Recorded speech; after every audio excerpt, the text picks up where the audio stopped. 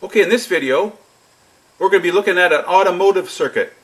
Now we're going to look at a car's blinking circuit, and we're going to go back into the 1970s and have a look at the cars built by GM in that era, because there's a bit of a mystery about how the blinking circuit worked on the cars built in the 70s.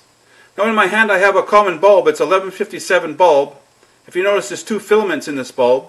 One filament is for the blinker, another filament is for the park lights. If you look at the bottom, you can see the two contacts, one for the parking lights, one for the blinker. And this ring here is a common ground. So this is a very common bulb used by GM in a lot of their cars. Now there's another bulb they use. It's a 194 bulb. That's this bulb here. This was used for the side marker on the side of the fender. So together with the 194 bulb and 1157 bulb, made up the blinker circuit in the GM cars in the 1970s. Okay, here's the front end of a 1971 Camaro Z28. Now this blink circuitry I'm describing came out in 71 in the Camaros. So if you look at the front, we can see the headlight, and we can see the bumper, and right below the bumper is the blinker and the parking light. And on the side of the fender, we can see a rectangle lens. That's the side marker. So the way GM wanted this blinking circuit to work, during the day, if the driver put the blinker on, the blinker would blink on the front, and the side marker would blink in unison with the blinker. So they would both come on and off at the same time. Now during the night, if the driver put on the parking lights, then the parking light would come on, and the side marker would come on solid. But if you used the blinkers would alternate. So the side marker and the blinker below the bumper would alternate. They wouldn't be in unison.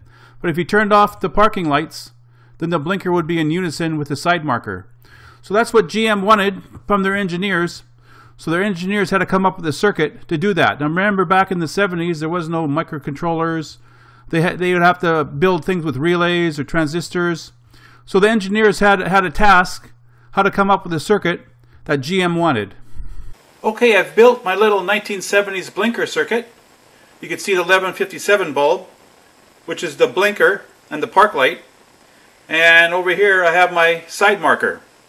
So during the day, if I'm driving my car and I put on my blinker, which I'll blink right now, you can see my blinker light and my side marker blink in unison. When I release, they both go off. Now during the night, I turn on my parking lights. So you can see my parking light is on my 1157 bulb, and my side marker is on.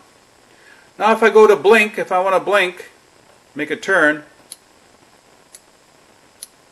now the blink alternates because the parking light is on. This is during the night. It gets more attention when you have an alternate flash. Now if I turn off the parking lights and I do a blink, and it goes back into unison. So that's the circuit. So how would you build it? How would you design this circuit the way it was built in the 1970s on the GM cars? Okay, here's my circuit layout. This is the same circuit GM used, and you can see it's pretty simple. You just have the two bulbs. There's my 1157 bulb, there's my marker bulb, and this switch is my on-off switch for my parking light, and this is my blinker to simulate my blinking. It's like a blinking module. So very simple circuit. There's no relays, no transistors, no diodes, just the two bulbs. So what's the key to this mystery? Well, the key is the bulbs. Now every bulb has a filament, and every filament has a resistance. Now the resistance of the filaments in the 1157 bulb is very low comparison to the side marker bulb. The side marker bulb is a lower wattage bulb, so it has a higher resistance. So we could call this bulb a high resistant bulb, and we could call 1157 a low resistant bulb. And because of the difference of resistances between the two bulbs and voltage divider circuits, they came up with this circuit. They used it to their advantage to build their GM blinking circuit.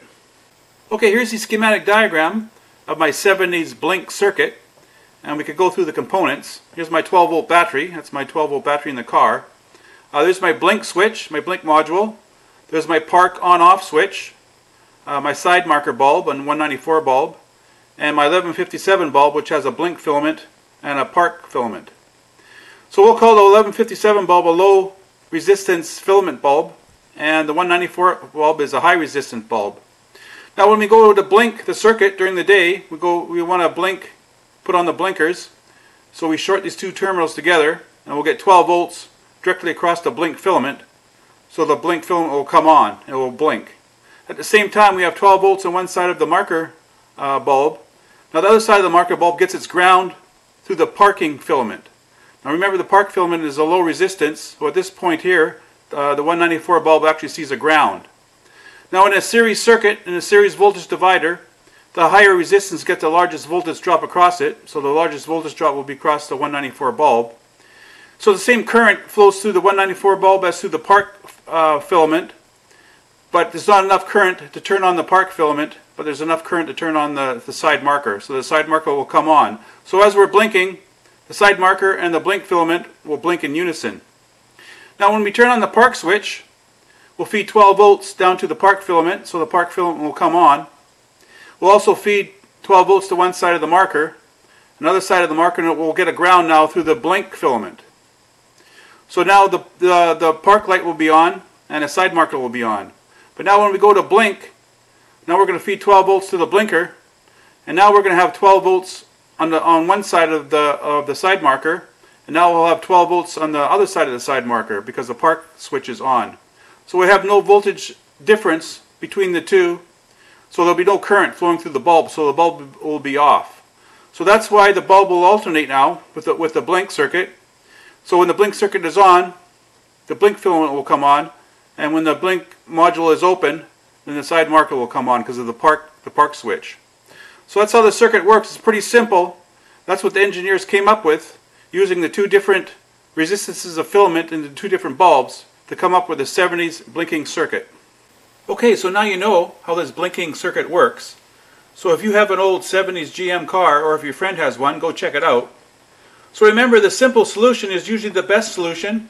So think in simple terms, don't follow the crowd, think outside the box. So next time you're designing a circuit, just think of this 1970 GM blinking circuit.